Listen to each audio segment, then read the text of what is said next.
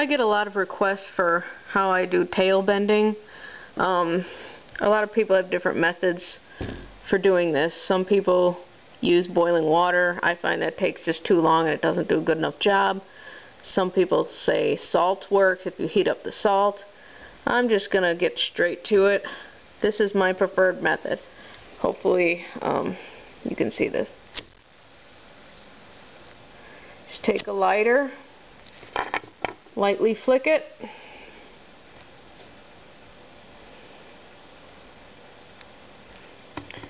and you have a rough bend. I didn't really do this with a whole lot of finesse here, but you get the picture. I'm just doing a quickie kind of a job just to give you an idea of what you can do. Obviously, the more fire, the more bend. You don't want to melt it, obviously, so just keep the flame moving.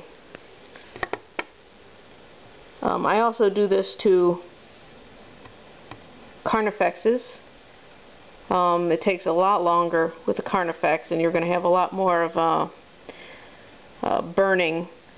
Most of the time when I do this to warriors and gaunts, I don't get the burn, but I'm doing it quickly for this video and had the flame a little bit too close. Usually try to keep the flame, you know, about yay high, and just have some fun.